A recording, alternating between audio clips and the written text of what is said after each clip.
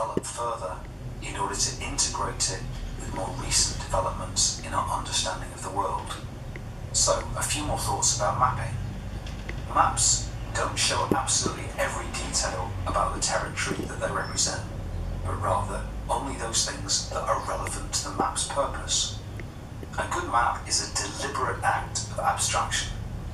So we need to be conscious abstractors, aware of the nature and purpose of the maps that we're creating.